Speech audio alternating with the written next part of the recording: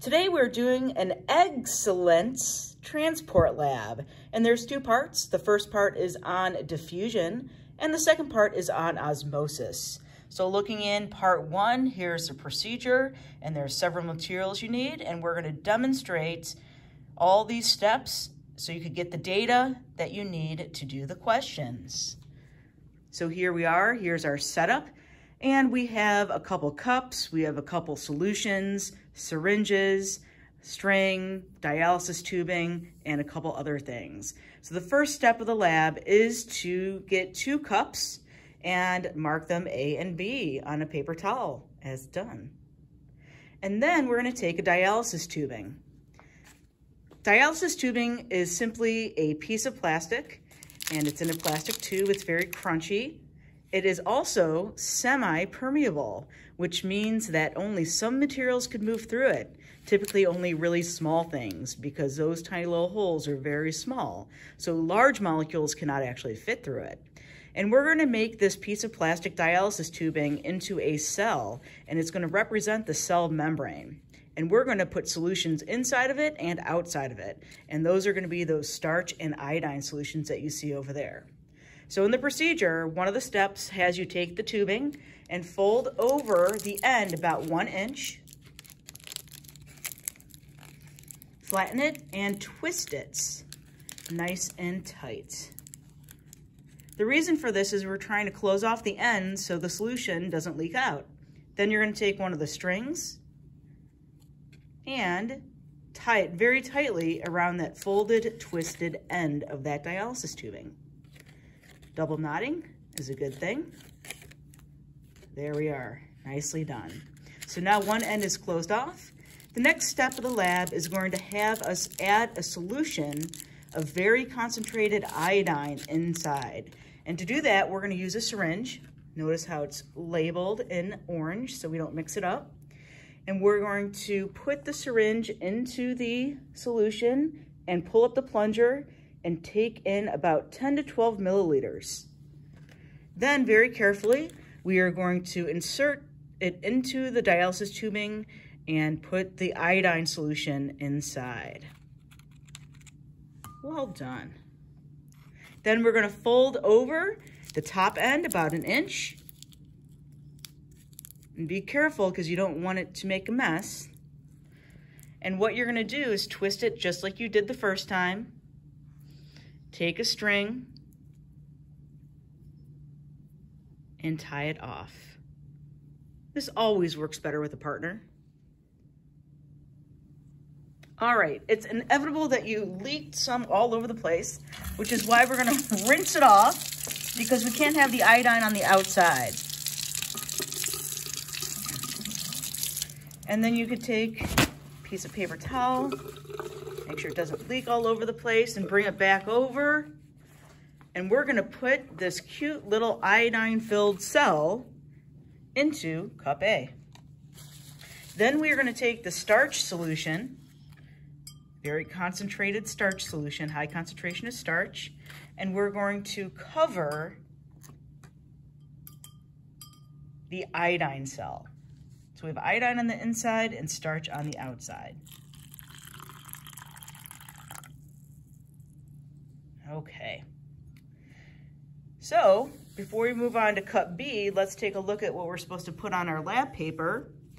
Is on the bottom you have 4 cups, and we need to fill in the befores and afters. So for cup A, here's what we did, where we put starch around the iodine cell. So that little plastic dialysis tube has iodine in a high concentration, and on the outside is starch, which is that white color solution. Make sure you get this down in your notes. All right, let's move on to the second part where we're just gonna repeat the procedure, and wow, you did that fast. So it's all done. Our second cell is gonna be filled with starch instead, and now it's all rinsed off, ready to go into cup B. And we're gonna cover that one with the high concentration of iodine solution. Excellent. So coming back to this paper, we need to fill in cup B beforehand, and this is what you should put down. So we have the iodine on the outside of the cell, and the starch is on the inside of the cell. Now we're gonna wait a few minutes to see what happens, but before we do that and show you the results, back on your lab paper, if you turn the page over, we need to answer question number 7 and question number 9 first, because you're supposed to predict what's going to happen. So number 7, based on the concentration gradient in cup A, what molecules will move? And the same question for number 9, but for cup B. So if we know that this is what we're starting with, you have 4 choices. The iodine's going to move in or out, and the starch is either going to move in or out. They're both going to move, or neither of them is going to move. So when we look at the first one, is the iodine going to move out? Is the starch going to move in? For the cup B, same thing, but reversed. You need to make a prediction on what you think is going to happen before we show you. So make sure you pause and do that. But if you need help, because you really don't know, take a look at the top of your paper. We show you a picture of both the molecules. This one over here is a picture of the iodine, the molecular structure. It's only 4 atoms. But take a look at starch. This is only a small piece of starch, but it's literally hundreds of glucose molecules linked together. That may be a hint to help you predict question number 7 and question number 9. Before we show you the results of cup A and B, we need to show you something else first. So iodine is orange and starch is white, but when they're together, something happens. And so when starch and iodine come together, you're going to actually see a color change that looks like this.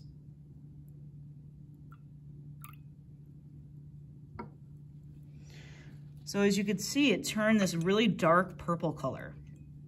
So when iodine and starch are in the same place, they will combine to form a purple color. And that is important when we go and look at the results.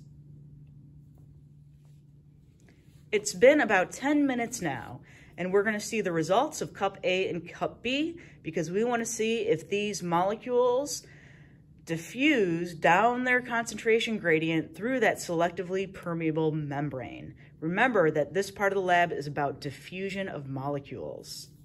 So looking at cup A and cup B, here's what you see on the inside. And we're going to take those cells out and look at them a little bit closer up to see what's going on inside of them. So taking out cell A,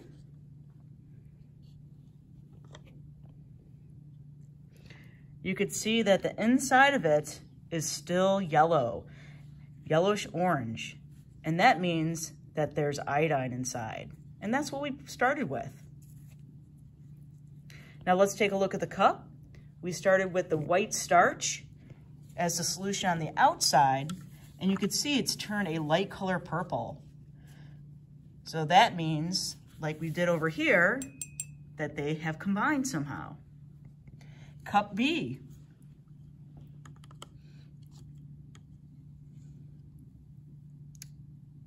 The cell has turned purple on the inside, and the cup is still that orange color of iodine, which is what we started with.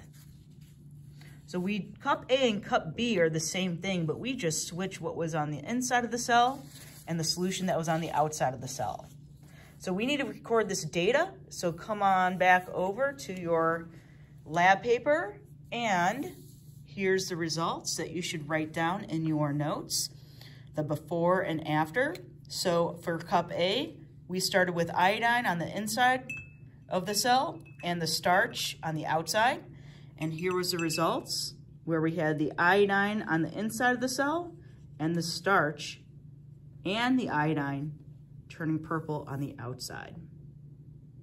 And then for this cup B, we started with iodine on the outside and starch on the inside. And now we ended with starch and iodine on the inside. And we know that because it turned purple. and then the iodine is on the outside. So obviously some diffusion happened here. And what you need to do is take this data and come back to these 14 questions and use the data to answer these questions, and also use your diffusion notes on your other paper as well. And that is part A of the lab.